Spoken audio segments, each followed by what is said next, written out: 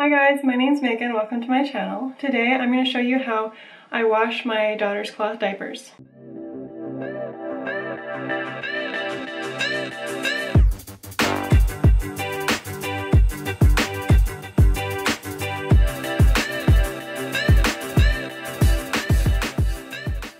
Now I have a very simple routine and I use only natural stuff, and it's probably a lot different than most people wash their cloth diapers. I think that they usually recommend that you use store-bought soaps and bleach to strip them, but I don't use any of that stuff. I use my own homemade laundry detergent, and I just wanted to real quick show you guys how I wash mine since I've been doing this kind of cloth diapering 101 series. I'm sure a lot of people out there are looking for a way to naturally wash their diapers and not have to use any chemicals on them, and this has worked amazingly well for us. I've been using this same routine for 6 months and we have not had any trouble with stinky diapers, any stains we can get out by bleaching them in the sun. We've never had to use any chemicals and it's worked so amazingly well. So I just wanted to share how I do it. So right here I have my wet bag with all my dirty cloth diapers. This is about 3 days worth. It's been about that long since I washed them last. And I go anywhere from like 1 day to 4 days depending on how much she's peeing, how busy my schedule is. It can really vary a lot, and I have about 30 diapers. That seems to be just the right amount for us. I do want to get some more just because I want to try some more kinds, but 30 is like good for us and not have to be washing them constantly. So what you're going to do is you're going to just open your washer, and I've already unstuffed all of my pocket diapers. They are like ready to go in here. Right after I take them off of her, I bring them in the bathroom and I have the wet bag hanging on one of our towel hooks, and I unstuff the pocket diaper and I put it right in here. So all you have to do is dump this in the washer. I try to spread them evenly around our top load washer. This might be a little harder if you have a front load washer. Once you have all the clothes out, I just turn this inside out and I just put it right in here so it can wash with the diapers. Now this isn't a packed full load. I don't like to pack it too full because I find that it washes a lot better if it has some room to move around, so that's about the perfect amount for washing them. So I like to do a rinse before the actual wash. I like to do the rinse with some apple cider vinegar. I'm going to pour about 1/4 cup in here. I'm going to close the lid. I'm just going to set it to rinse.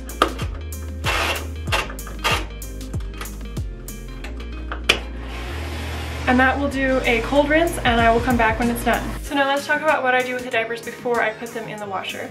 Right now my daughter has been exclusively breastfed up until a few weeks ago when I started feeding her some solid foods, so her poop is still perfectly fine to put in the washer with everything, and it's still so runny that it'd be really hard to rinse off in the toilet or something, so I just throw everything in the wash right now. Pretty soon I'm gonna have to start doing the dunk and swish method, where I just hold it by a clean part and I dunk it in the toilet and swish it around, and I flush the toilet a few times and it will take all the poop off. This works better for when they are getting more of the peanut butter poop and then the solid poops. But right now, from newborn up until around 6 months, whenever you start feeding them solids, it's perfectly fine to just throw everything in the washer. They have come out perfectly clean every time.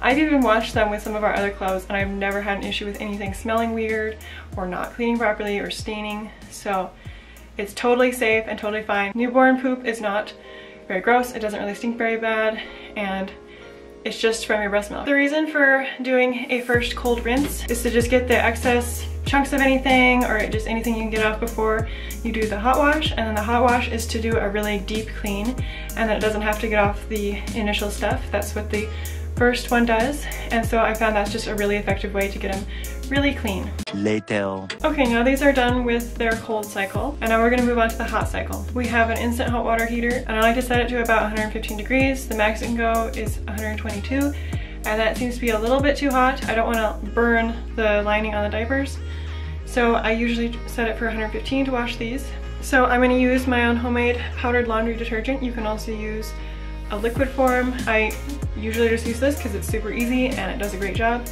I actually did a video with the recipe that I will link in the description box and up in the cards if you guys want to try it out. But I love this recipe. I have been using this recipe since she was a newborn and it has worked well since then. So you're going to put 2 tablespoons of this in your load, and you might be tempted to put more in thinking, oh, I'll put a little extra, it'll get a little extra clean.